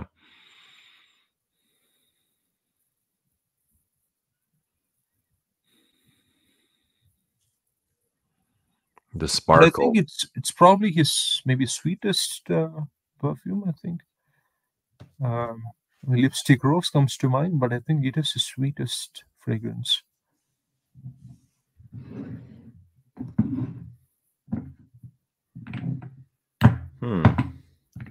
The most bubblegummy. It's sticky. It's definitely sticky. Is it the sweetest one? Possibly. You might be right. You might be right. Like he uses a lot of fruity notes, especially in the last bunch of releases. He like overdosed in fruitiness. But music for a while is fruity, and then caramel on top of that, and then bubblegum on top of that. You know, it's not just fruity. Normally, if we get any sweetness in the Frederic Malle, it'll be a big fruit note. You know, he loves those black currants, the blackberries, that type of stuff, right? Yeah, I think that's what it gives it, that sort of modernity to some extent, because I think they kind of finished the fragrance at first, and then they thought it was just a boring amber fougere without the pineapple, the fruity notes. It was just like another kind of dismissible. Just another something, right? Yeah. And putting that kind of shakes up everything, and you are like, whoa, what's this? And I was almost doing your anti-use thing with it for a while. I used to go and smell, what the hell is this? And who put sweet in the lavender? And I was like, I mean, it's like an accident is what I felt in the beginning. No one in their conscious mind decided to mix this like that. That's what I was thinking. But yeah, then you spend time with it, you wear it on skin, and the right conditions, and yeah, it really shows up the true colors, let's say. Top 10 Frederic Malle? Music for a while? Yeah, I think so. Yeah. Top 5? No, not for me at least. Yeah. No? No, I wouldn't say no. Do you have an absolute favorite? Just one? Yeah. No, it's very difficult for me. I don't think so.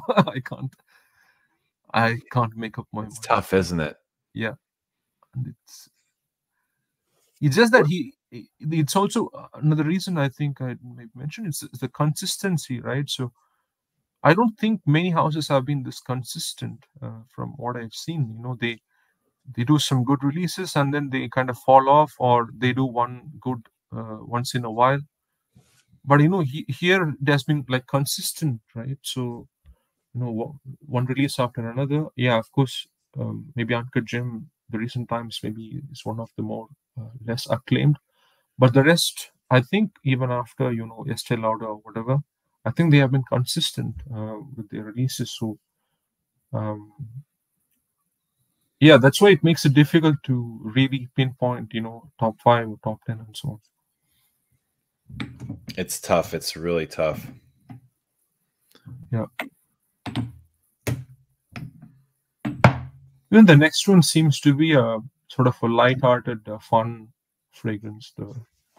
The Acne Studios one. Hey, I'm excited for it. Doesn't matter. I have a feeling it's going to be a big blocky perfume. Looking at I just looked at the Acne clothes yesterday really quickly.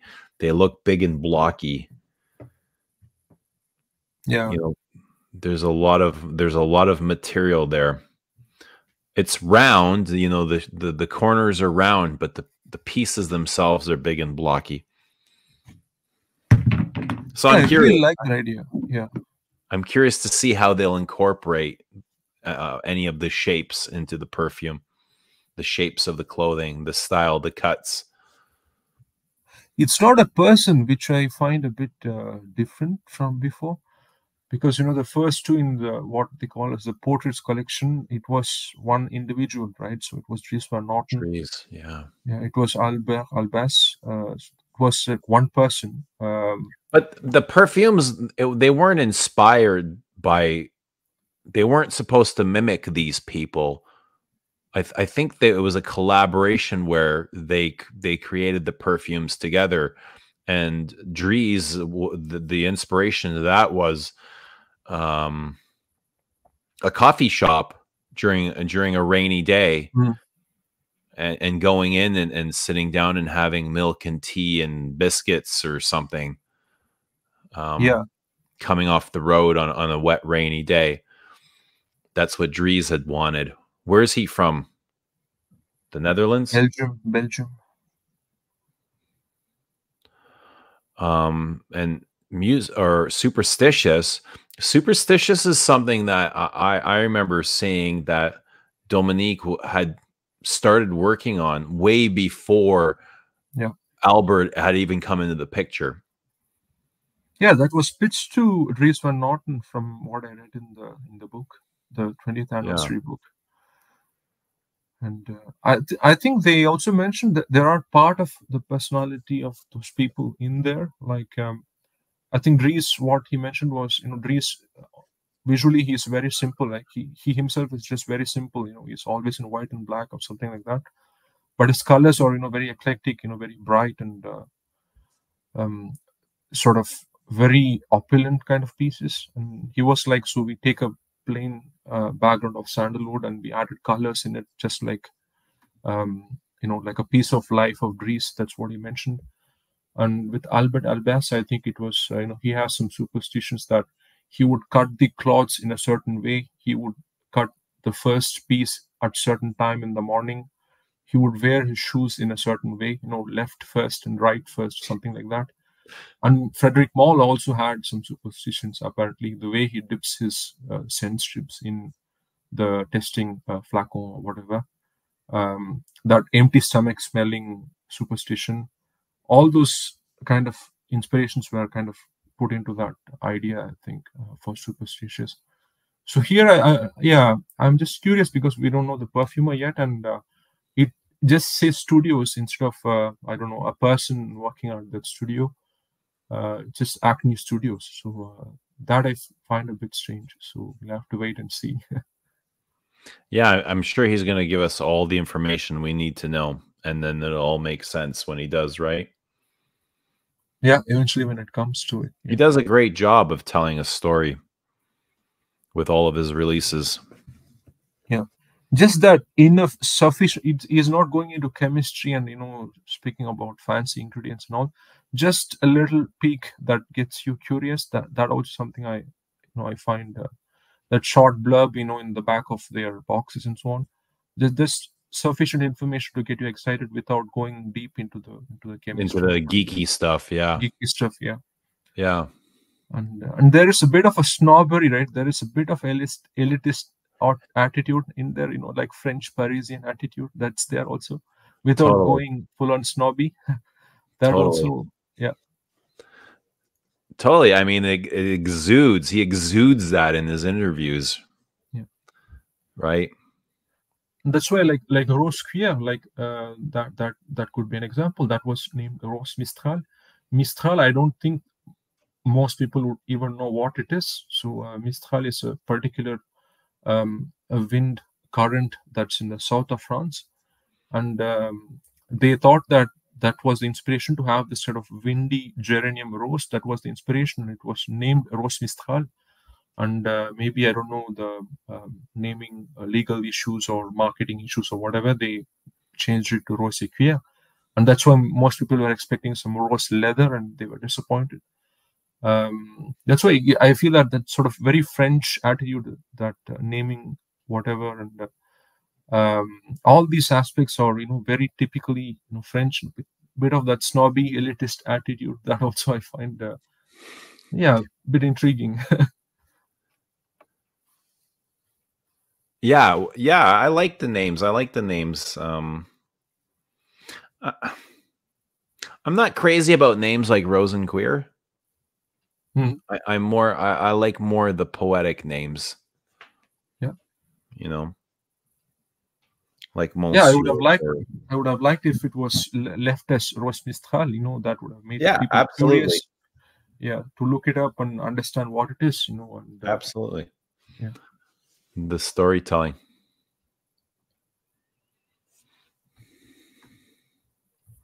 Is this true, Pradeep? Oris says, I love Parisians. They leave you the fuck alone when you're walking down the street. Yeah, they don't even make eye contact most of the times. Yeah. I imagine it's like all big cities. Yeah, yeah. People are in a rush and they have no time. What's downtown Paris like? Yeah, mostly tourists. Tourists And busy? yeah, it's busy, hectic. I usually go out a bit late, like at night or early in the morning. That's when you really get to, enjoy everything like in peace. You don't have lots of people and noise and so How on. close are you to the center? I'm actually very far. I have to go like 45 minutes to get to the center of the city. By train? Yeah, by train, by metro, or by car, it takes some time actually. You can't live there. It's just too much. It's too expensive, um, and too hectic to live at the center of the city. So How often do you go in? um, I go for work, obviously. I'm Oh, actually every Yeah, day? I'm actually living between two cities at the moment. So I'm even thinking of moving out of Paris. In fact, right now, yeah. Yeah, I go for work every day. I mean, now you can work at home a couple of days a week. So I go down there like 3 days a week. It's in La Défense, Maurice. La Défense is that economic district in Paris,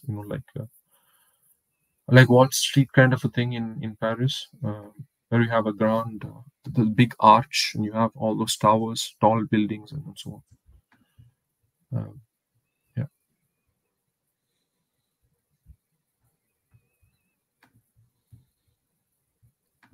Yeah, but now it's especially if you don't have a car or something, it's a bit hectic there. Yeah. No, every week you have some sort of issues, some metro strikes, and all that. People come out to the streets, and there's violence and sirens and fire and so on. So Are the farmers protesting out there? yeah, that's why I even had to camp out in Leo. Farmers, they took their tractors and vehicles and so on, and they drove all the way 16, 20 hours to come to Paris to protest. And they even blocked the highways for quite some time. What are they demanding? What are they protesting for? I think the main is the profit share. Um, they feel that they are being kind of back-ended. The large majority of the share goes to your supermarkets and Yeah, the your grocery store makes more than the farmers. exactly. I think that's what they are concerned about. Why are farmers starving and grocery stores are making the biggest profits ever? Yeah, I think that's the main issue that they have. Plus taxes also. They are being heavily taxed, and they're making very little out of it. It seems so. Yeah. And It's everybody's problem, though. I imagine everybody's problem. and you have automation also coming through, like now they have machines that can make you baguette and so on. So they are against that sort of thing also. They want to keep the artisanal craft, keep going.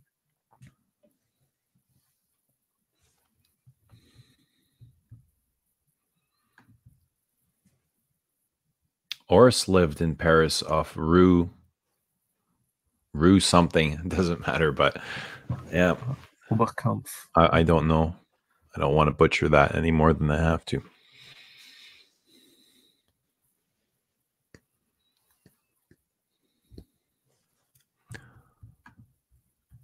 So, all right, let's pick something to wear tomorrow. We did vetiver. We didn't do cologne indelible yet. That's a possibility. Geranium. Didn't do geranium. How do you feel about geranium? Oh, I really like it. Yeah, especially for the summer. Yeah, I think I kind of dismissed it at first, and really liked it only after wearing it in the heat. So it really does a lot in the heat. Geranium pools. It's probably better in the heat too, isn't it? Yeah, yeah. I really like geranium. And it took me some time to kind of keep it out of the association of the toothpaste smell as well. It's amazing. Dominique has this way of overdosing, his perfumes with whatever ingredient it is. Here it's geranium, but Everything's done so brilliantly, eh? Yeah, he has this Even with particular way of, yeah, meticulous way of doing it. So Carnal Flower is overdosed in that tuberose. This is overdosed. It's like he has his signature, this structure. You know, he has a set way of doing things.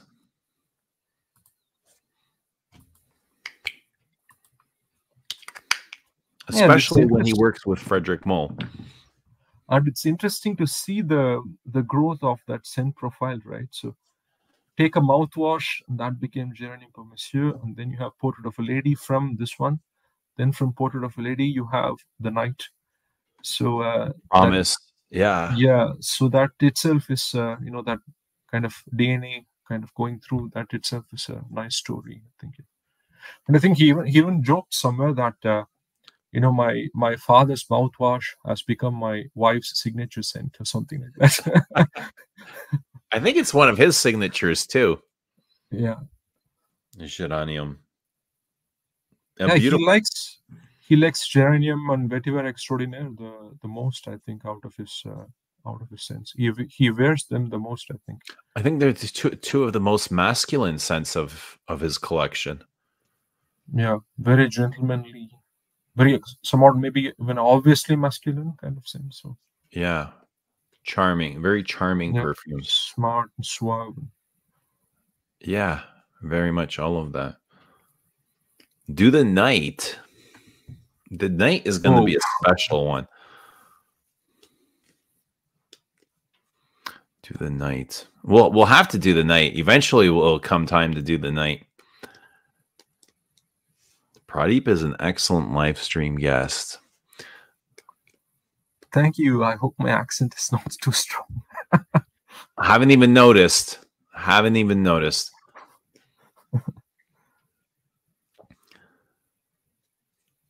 So do you wear Frederic Malle every day? No. That's just too much. No. No, there are other things I enjoy. Right? It is. I'm glad that you said that. Yeah. I'm glad that you said that, because as much as I love his perfumes and they're beautiful, sometimes they are too much, Exactly. Plus, I'm not a brand. That's not a bad thing either. It's just I am looking for something softer or lighter.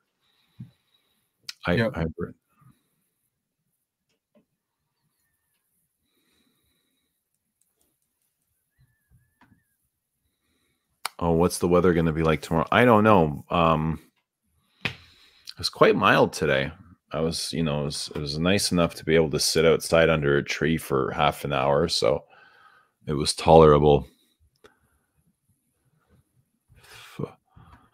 We'll pick. Maybe I'll surprise you guys. I might be back tomorrow. I have no attachments tomorrow. I am a free man all weekend, so maybe we'll do some another Malle. What's that? Another Malle. Yeah, we'll do another Frederic Malle. Do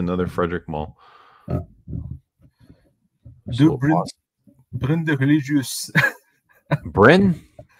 No, I was joking because Rich mentions that scent and he says it's religious instead of Reglis. Oh, please. Apparently they're discontinuing that. Bryn, Paprika Brazil, and Muguet. They're already gone. I don't see them here anymore. Even Tes Bras, it's out of stock on the Frederic Malle website. I had a look. It says out of stock.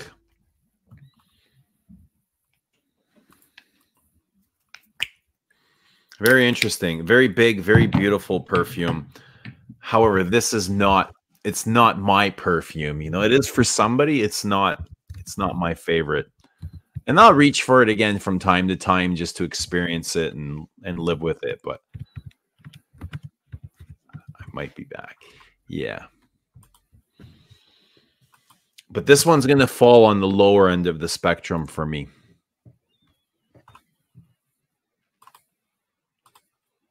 Okay. And I'm okay with that, because there's so many others that I do love. But I'm keeping a list. I'm keeping a list of preference and an order. What do you think of the oud, the Hermes oud that's coming? I'm excited to smell it. I'm excited to try it.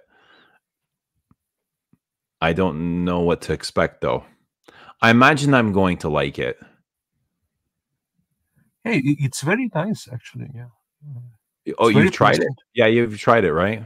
Yeah, I've tried it. I even made a video, I think, about it. Yeah, so it's very Hermescence. So it is obvious. So it is a rosewood. So they're not trying to reinvent anything there. But it's very pleasant. Yeah, it has this rose water kind of a thing going on. Rose Bottle worthy? oxide. No, I don't think I would buy a bottle now. Really? I think it would be if I didn't have any designer rose ouds, I think I would definitely. Does it? Now I think What's the closest rose oud that you would compare it to? Maybe oud silk mood from MFK. Ooh, has that sort of sweetness to it? Yeah, it but it doesn't stay sweet like the MFK. I feel like it has some violets in the opening, but that's what gives that sweetness. But Silk Mood has violets. yeah, in the dry down of this Hermes, it becomes more rose, like soft rose kind of a scent. Yeah, I think people might even say it's feminine. It becomes really a rose scent in the dry down. Yeah. Do you prefer it to Violet Voilinka? No, I'm not sure. Yeah, I have to test it again. Hong Kong. Yeah, maybe it's because of the perfume. Hey, what were you wearing, Rich? Scrub the churros off. We are sauvage. Sauvage. Or sauvage at least.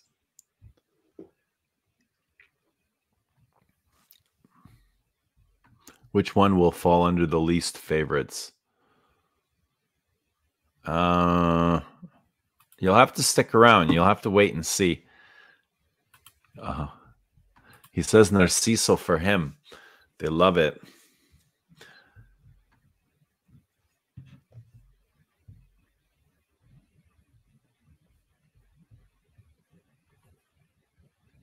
Any other favorite violets, since we're on the topic of violets with Tes Bras? I mean, Violet Volinka is a good topic right there. Yeah. How about it? How did you feel about that? I liked it, but I think I felt it was a bit too sweet, and I think it lost my interest with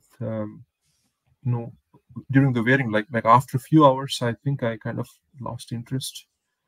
The fruitiness. Yeah, I think it was becoming a bit more monotonous, I think, in the dry down. The leather part I really liked. That Vilinka leather, I think that was really nice. Plus, again, yeah, this may be subconscious, but when you go for leather, give me a leather. So that might have played into it as well, I think. So you prefer Cuir d'Ange? I prefer Gallo. I adore Gallo. I think it's brilliant. I think you prefer. Do you prefer Gallo to Cuir d'Ange?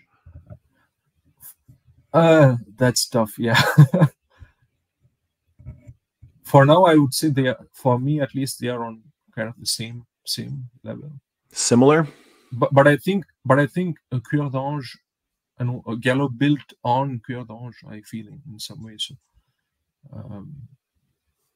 without Cuir d'Ange, there wouldn't be Gallo, I think. So in that way, maybe Cuir d'Ange is better.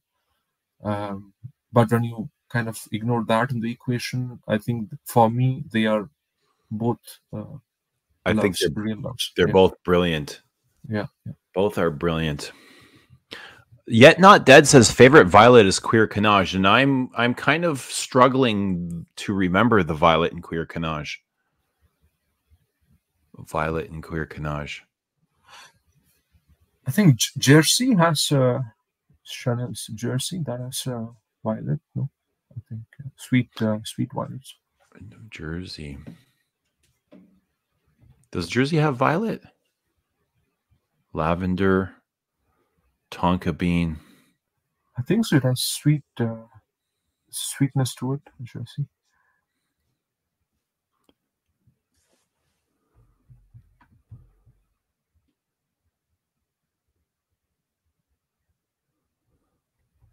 The duck is upset. Yeah, he's not feeling it. Rich, you know, there's billions of fish in the sea, bro. She wasn't the one. It's okay. Buy a new perfume and go out there and try again. I thought he was supposed to be at a hospital. What is he doing at the cafe?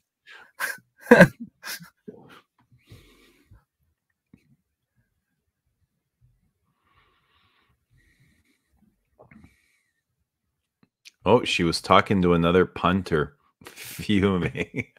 It happens. It happens, man. It's a good lesson. Anyway, all right, 2 hours in. Pradeep, it is all right. 5. It's past 5 a.m. here. I'm ready to hit the hay, man. I am ready to go. Sounds but good, I think we'll be back tomorrow. Yeah, I don't know how you're staying up late every day. I hope it's not taking a toll on your health. No. I get good sleep, but this is probably the only way I get good sleep. But it's okay. We'll be back tomorrow, and I'll surprise you. I don't know what I'm going to wear, but I'll surprise you, and we'll see you guys. All right. It was I've dropped the link to your channel. Everyone, go and subscribe to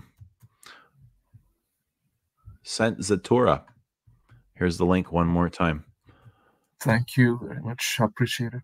You're too kind, as the dad Thank says. you, Pradeep, for coming on and sharing your time with us and your knowledge and your expertise. It was great getting to know you. Eugene. Thank you, Pradeep, for having me. All right, guys. I hope everybody has a great Friday morning wherever you are in the world. Hope the sun shines on you and enjoy your day. And we'll see you in about 23 hours. Guys, have a wonderful day. Talk to you soon. Thank you. Bye-bye, everyone. Bye.